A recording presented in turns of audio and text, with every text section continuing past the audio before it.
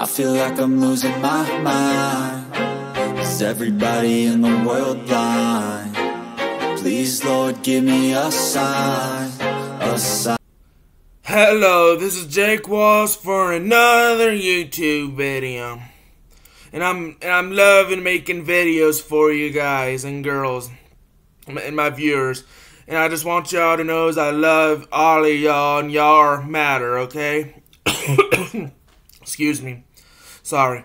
But anyway, if you like movies and music and everything movies and music related and that's your jam, then click that subscribe button.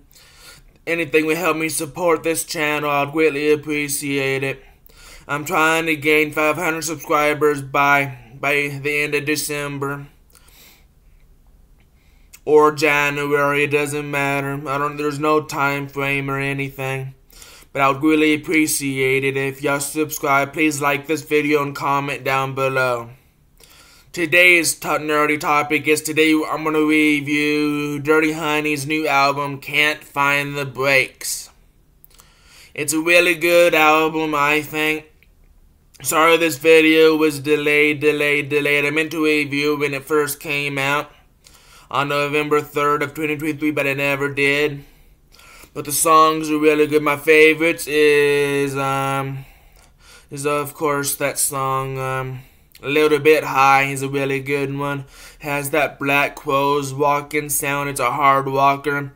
Including Put Out the Fire is a really good one. And of course the title track, Can't Find the Brakes, is really good. But for me, the love ballads won. And the song Coming Home, the Ballad of the Sire. And of course, You Make It All Right song. They're growers for me, but I'm starting to like them and appreciate them because I love Marc Labelle's high-pitched vocals on the song You Make Me Feel All Right and stuff. It sounds really good. I like his high-pitched vocals in that track.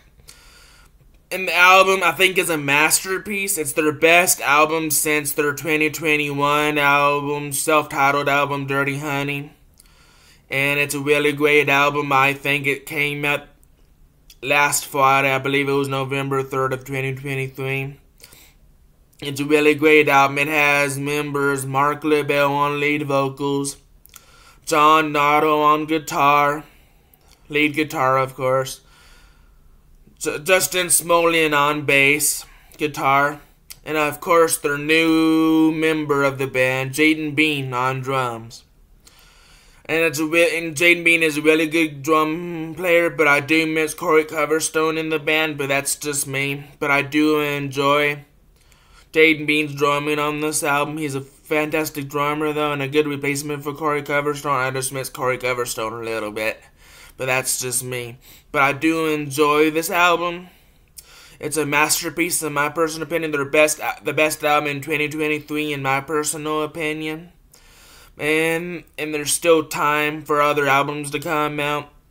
But still, it's a really great album from start to finish. It has a lot of bangers on it, including A Little Bit High, Can't Find the Brakes, and of course, Put Out the Fire is a really great one. Has that AC/DC ZZ Top guitar riff that starts off the song.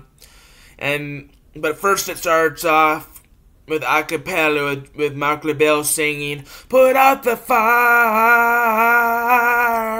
and then it goes into that guitar riff that sounds like AC/DC or ZZ Top. It goes na na na na na na na na na na na na. It's so fantastic. It's a great song to start the album off.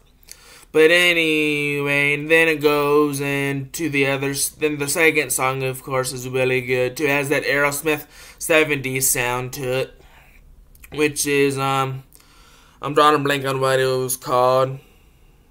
Sorry, but it's a really great song too. I'm losing it for some reason. Why can't my word just come out right now? Jeez Louise. But anyway, this is a really great album. I would give this album a 9.5 out of 10. It's that freaking good. And I would also give this album an A+. It's that freaking good. So yep, there's my thoughts on Dirty Honey. It's a perfect album. No bad songs on it.